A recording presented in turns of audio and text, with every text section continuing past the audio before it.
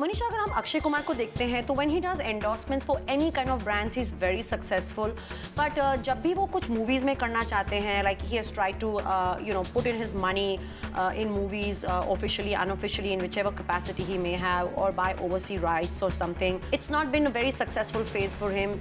Likewise, television is kind of what he does with acting, his action and everything, but again with television he's got very mediocre success. If he wasn't an actor, what should Akshay Kumar have been doing?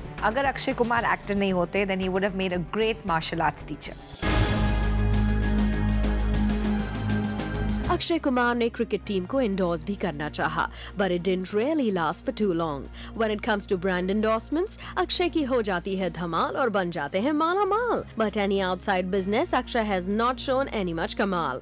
अगर उन्होंने एक दो film ventures में भी पैसा डाला, तो वहाँ पर भी उनकी फिल्म्स हुई हैं flop. What is the alternate career that he can go for?